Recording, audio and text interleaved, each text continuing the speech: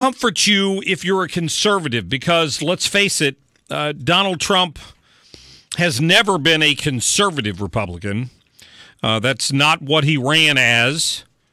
He ran as an agent of change. So you're going to get some of what you want, and obviously not all of what you want, because there are some parts of Obamacare that President Trump doesn't mind, like being able to insure your kids till they're 26, or the pre-existing conditions portion of it. A lot of things that people aren't comfortable with, but what he's talking about is doing away with Obamacare and replacing it.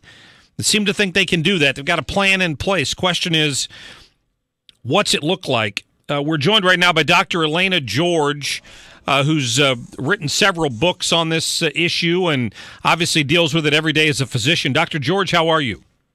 I'm fine. Thank you so much for having me on. Well, thank you so much for being our guest today. Tell me what your impression is of where we go from Obamacare. Well, I think the most important thing is Mr. Trump won the election, or I should say President-elect Trump won, because that gives us the foundation to move away from the disaster that was Obamacare. I know that a lot of things have come out, but I'm actually going to hold my powder dry, because a lot of things have been said, but they're not coming from him. And we're not exactly sure exactly how they're going to change it. So I know one thing he's talked about is keeping the pre-existing clause, and also having children stay on their parents' insurance to age 26. Those are small parts of the Affordable Care Act. For me, as a physician, the most important thing is to get rid of the mandate, because when that happens, people are no longer locked into a system that they hate, and they can start shopping around and becoming consumers. As long as he empowers the free market medicine, direct primary care, allowing people to buy insurance across state lines, creating health savings accounts that are not locked into insurance plans, meaning you can save your own money, create your own health savings account, and use it for whatever and whomever you want. That is going to empower the patient to look for a free market, affordable, quality health care, and it's finally going to put pressure on the hospitals and the insurance companies, because they'll finally have competition and monopolies will be broken up. And which means lower costs. Absolutely. Right now, they lock the market. Here in Georgia, Blue Cross Blue Shield has 80% of the business. And as a physician, I'm now having to drop out next month because I can't. They're playing medical limbo with our reimbursements. I can't afford to stay open and see a Blue Cross Blue Shield patient. But if those patients can go somewhere else, buy a different plan that covers what we both want, for their care to be, they're going to start choosing that, and Blue Cross is going to have to start playing ball. Well, for me, this election was a relief, because it's not that Donald Trump was my person from the beginning. For me, the big issue was what was going to happen with the Supreme Court. But I would imagine from a physician standpoint, you're an ear, nose, and throat specialist, correct? That's correct. So from a physician standpoint, though, the big issue here had to be, if Obamacare continues much longer. I mean, I have a cousin who was a plastic surgeon. He said all of his friends are looking for an exit strategy. There were doctors who were just looking to get out of the business because they weren't sure how much longer they could operate under this. It was and it still is, until it changes, it is so rigid. You have to make a choice of whether you want to practice medicine, and that means, selling your practice, becoming an employee of a hospital, or leaving.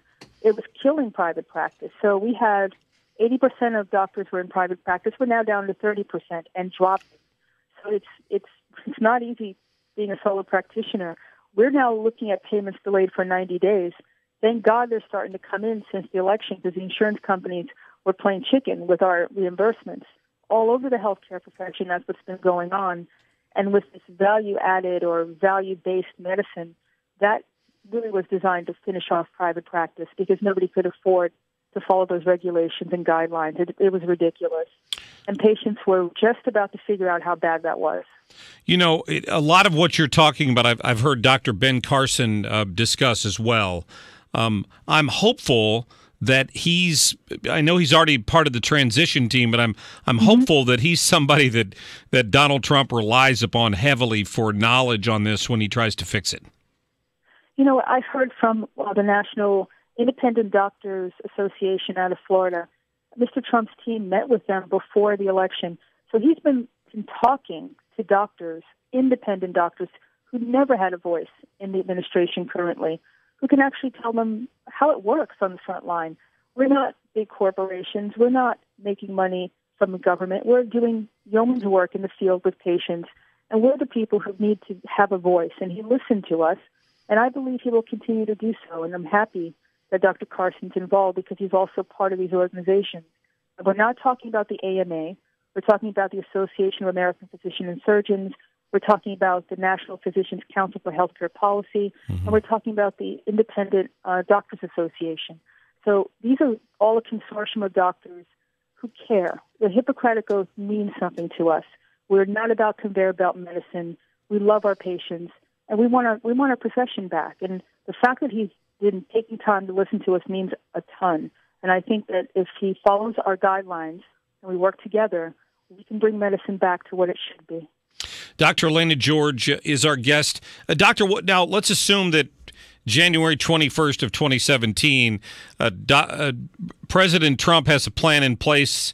Maybe it's what the House Republicans have already looked at for trying to transition this. Realistically, what is a timeline, though, to try to untangle what's happened already? Have you given any thought to that?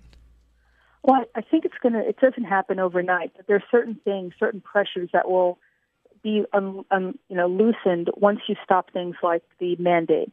That means the next month when you can't afford your premium, which I'm sure a lot of people feel, they can drop it.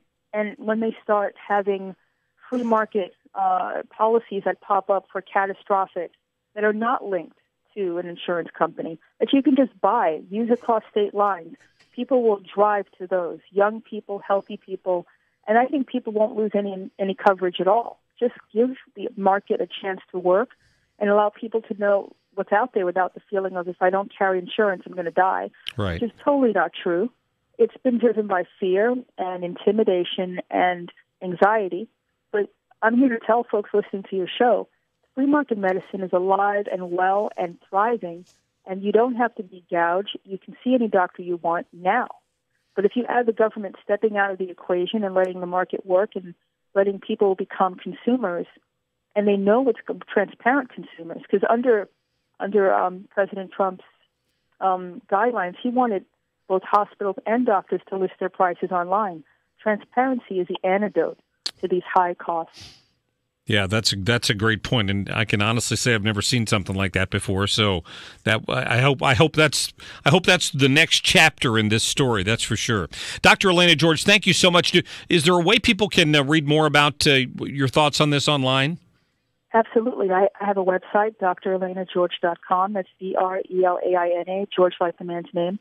I've written a book called Big Medicine, The Cost of Corporate Control, how doctors and patients working together can rebuild a better system. And I also have a radio show, Medicine on Call, Wednesday mornings on America's Web Radio. That's excellent. Dr. Elaina George, thank you so much for your time. It's a pleasure. Thank you. You have a great day. I appreciate that. I wanted to get a physician on here to talk about, what this looks like when it changes, why we're getting the fear factor from the left on, well, how can you suddenly tell 20 million people they don't have insurance anymore, which isn't what's going to happen.